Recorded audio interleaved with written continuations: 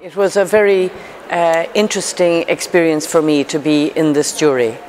It's because there's such a variety. There are architects, there are non-architects, there are people who are involved in local action. I find it enriching in my life to hear the views of women from different parts of the world, witnessing life from different perspectives, and that it helps me look at the world differently. I think that architects should try and look from their own eyes, but also look from the eyes of others.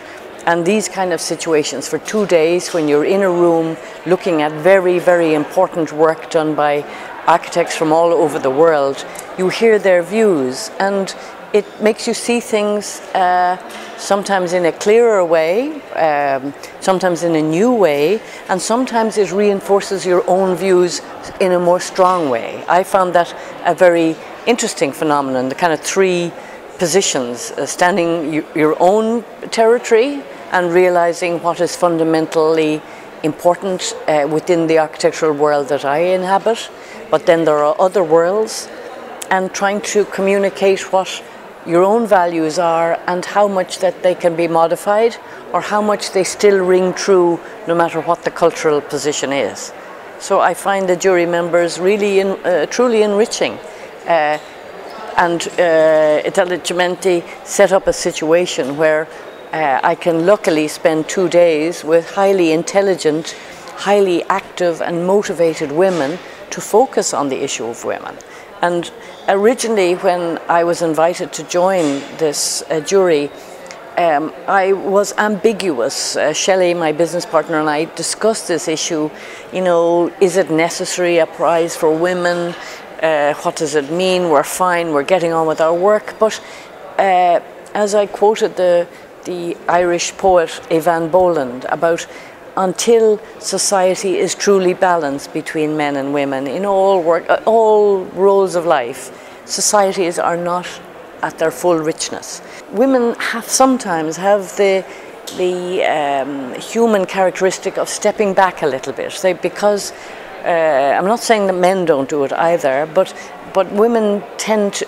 I'm involved in a lot of teaching, and huge numbers of the students are women. But after college, they somehow dissipate and vanish. And I think that, and they're highly talented. And I wonder where they go. Shelley and I often discuss this. They are very, very talented architects, but somehow they merge into society. And I know there are lots of reasons why that happens.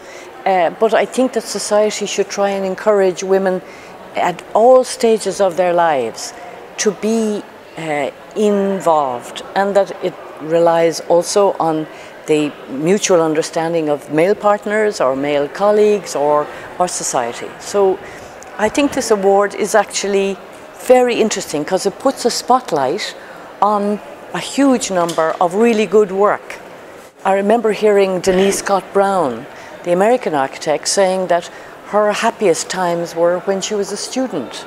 And I found that a sad thing to hear, because I think that working with people, having the opportunities to make projects with people is an amazing, being an architect is an amazing career, to try and make the world, to build the world to represent the here and now.